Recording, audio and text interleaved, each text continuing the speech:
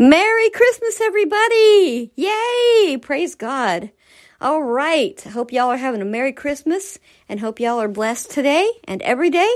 All right. And y'all know this is already coming because I've already done this every year. Most of you have this memorized by now, but it's okay because we'll say it together.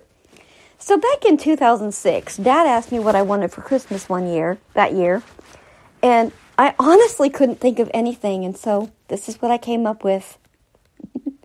It's called, What Do I Want for Christmas? So on our Christmas Eve, Friday, December 25th, 2020, this is our devotional. What do I want for Christmas? People ask me each year. Tell me what I can give you that would bring you joy and cheer. The answer is so simple and very true indeed. Since Jesus lives inside my heart, I have all that I need. How could I ask for more than what God has given me? His blood has saved and cleansed me. His truth has set me free. There's peace within my heart since He is faithful to His word. The gift that gives throughout the year is Jesus Christ, my Lord.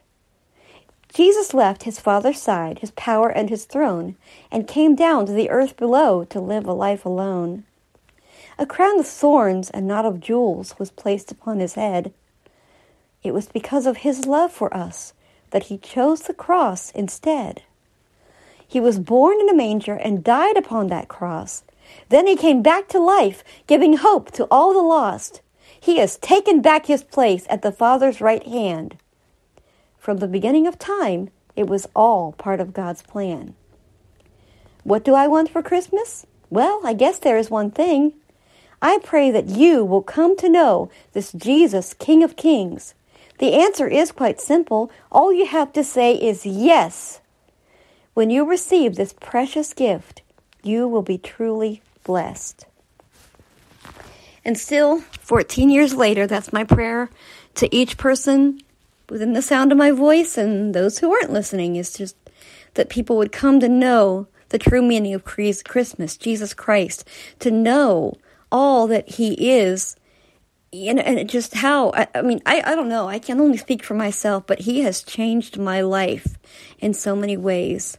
And I just pray that you can experience all that He has given to me and know what He has for you.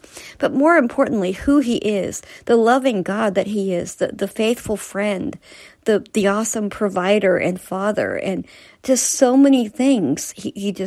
I just praise God, and that's my prayer today. So like I said, God bless y'all. Have a great Christmas, and we'll be back again tomorrow.